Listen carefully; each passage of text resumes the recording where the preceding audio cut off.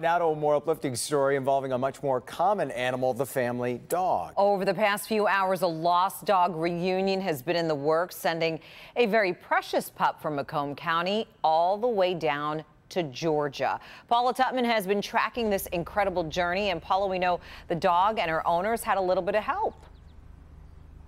Oh, I would say they did indeed. So, of course, most people realize that animal shelter, animal control workers, animal care workers, they're generally fairly unsung, and so many of them, they're just so dedicated with what they do. But I really think this one goes into the annals of above and beyond the call of duty. An emotional reunion for Missy and Marcel. If dogs could cry, it might look like this.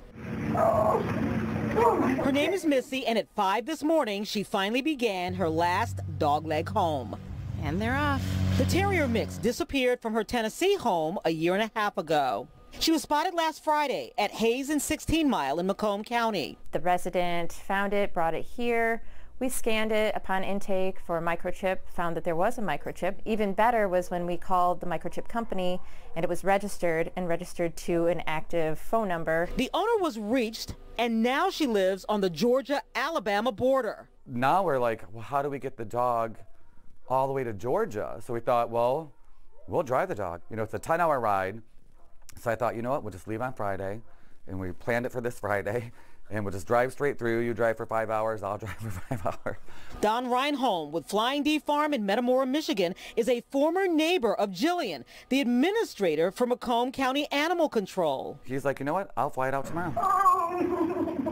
At 2 p.m. today, Missy touched down in a private plane near Rising Fawn, Georgia, to be reunited with Marcel Allen, who will take Missy home to her 102-year-old mother. Those are stories that we hope for every day when an animal comes in through our doors, that they have a microchip, that those microchips are registered, and that the information on the microchip is still active information, is still current and valid. I love the feeling that we were able to reunite her with her best friend to help her through, you know, all this hard time.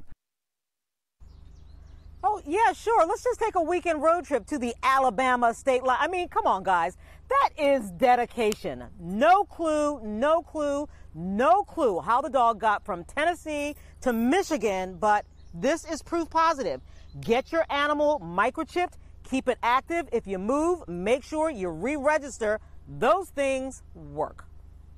That is a Disney movie is what that is. They sure. How about that picture at the end? Was that incredible? Perfect. Paula, unreal. Great story. Thank you.